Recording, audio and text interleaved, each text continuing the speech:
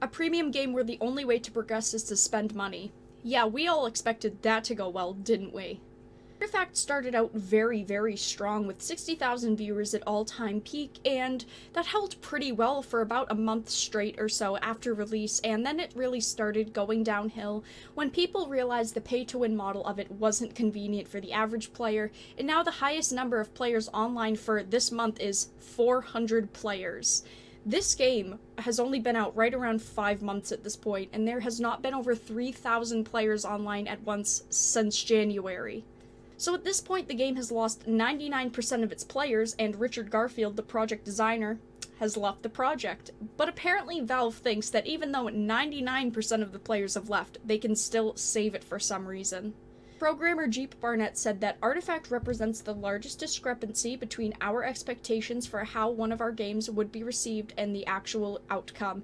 It has been clear that there are deep-rooted issues with the game, and that our original update strategy of releasing new features and cards would be insufficient to address them.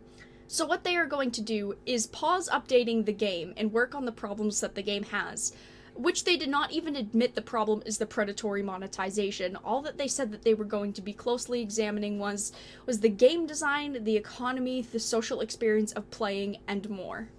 There obviously is a very large discrepancy between expectations and actual outcome here. You thought that you could get away with these monetization strategies, and that because you had Richard Garfield's name slapped to one side and Valve's name slapped as the developer to the other, people would be opening their wallets for you, and that wasn't the case, and you are finally admitting that there is an issue, but you won't admit exactly what that issue is, which is a whole other topic for itself. And they did try to fix the monetization to a point. When the game launched, you had to spend nearly $300 to own every card in the game, but now you can complete your collection with right around $60, and they didn't change their pricing model until they had realized roughly 60% of their players had left, and that was just too late for the game to survive at that point.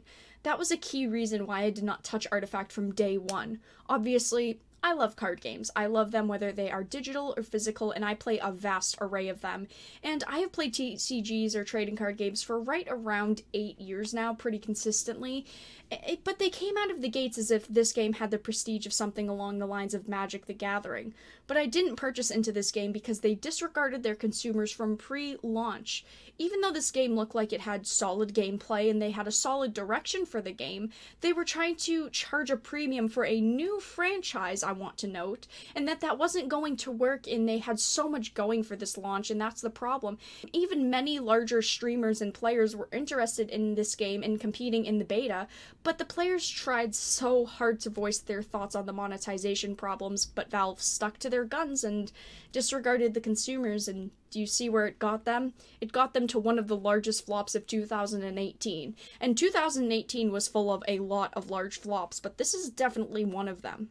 It didn't even survive into 2019, and this is a huge problem. A game with good mechanics and a good community, and it didn't even survive into a full year because of the predatory monetization that they had implemented since before the game had even launched. And this game had so many unique aspects to it. People were very interested in it, and players coming from Dota 2 as well, since the game was based off of that universe, and players from Hearthstone and Magic the Gathering. This could have been a great alternative digital card game to play, but Valve saw the players as payers, and it didn't work because they did not listen. Companies that are creating games need to listen to consumers when it comes to the monetization practices. These are the players that are giving you their money that are going to purchase and play your game, not the people that sit at their desks for 8 hours a day saying $20 seems too low, we should double it. That's not who is purchasing your game. You have to listen to those people. And they didn't consider their competition, which was another huge problem. Every game that is a direct competitor to Artifact had a free way to play. Hearthstone, Magic the Gathering Arena, Warhammer Age of Sigmar Champions. All of these games had a way to test the game for free, and Artifact didn't. You had to pay $20 to initially get into the game, which again was a huge paywall and a huge problem straight off the bat. I'm glad that Artifact failed, and I say that very lightly. I never want to admit that I'm happy that a game failed. but I am glad that it failed, since they had such a predatory monetization system and it was so unfriendly to consumers, and even if they did try to fix the game at this point, they've already lost their players and it just will not work. They cannot revive something that has nothing left to it. 99% of players gone.